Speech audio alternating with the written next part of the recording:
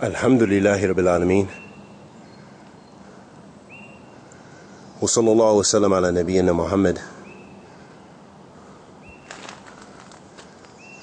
wa ala alihi wa sahbihi wa sallam.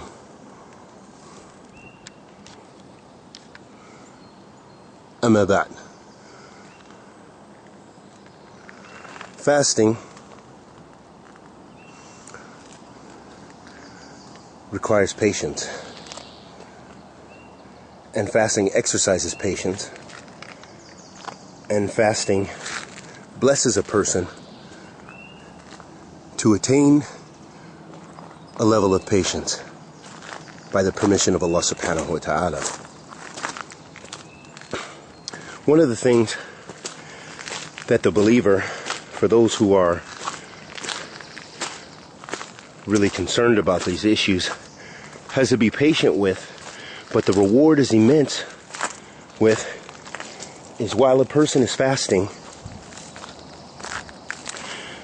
due to the dehydration and the lack of food and intake and so forth, you receive cotton mouth or dry mouth, and along with that a smell that when a person fasts, of course due to dehydration and a lack of food in their stomach, that you will, more often than not, their breath may become unpleasant.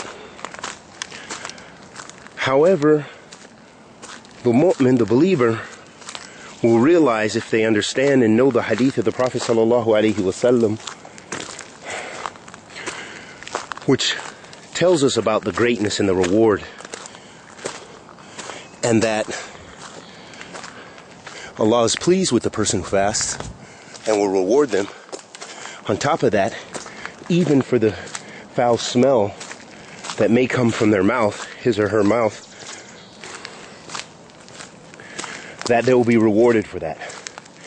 And that it is not just a matter of just having a dry mouth, restraining yourself from food and drink, but there is immense reward from Allah subhanahu wa ta'ala due to this.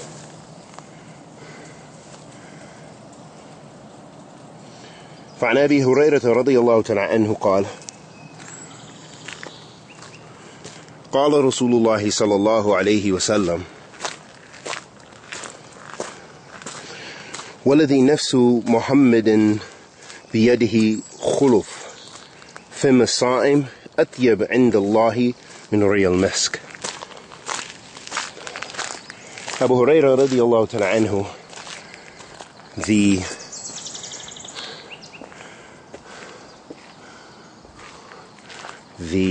Rawi, or the one who narrated the most hadith of the Prophet sallallahu alaihi wasallam, he said that the Messenger of Allah sallallahu alaihi wasallam said,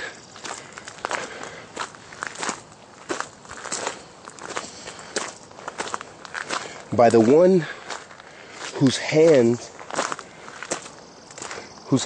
Muhammad's soul is in,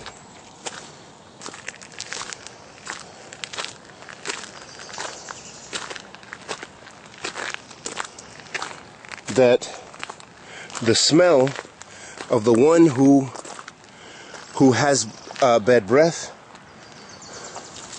from fasting is more beloved to Allah than the smell of misk or musk.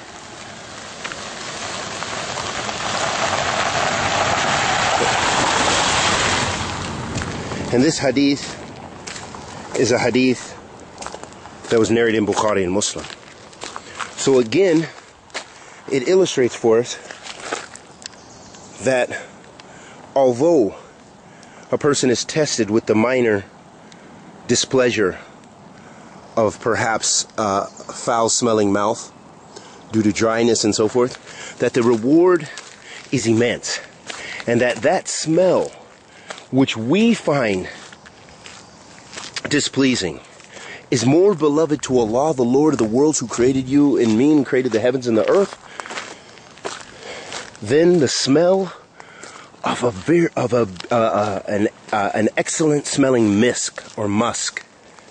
And we know how beloved musk is to some of us who like the atar, or who like the oils and the perfumes.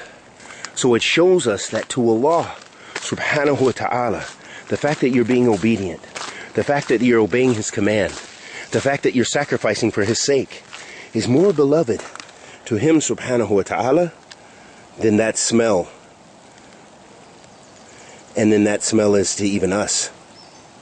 And we ask Allah the Almighty to accept our fasting and bless us with good in this life as well as the hereafter. Wa sallallahu wa sallam ala nabiyyina Muhammad wa ala alihi wa sahbihi wa sallam.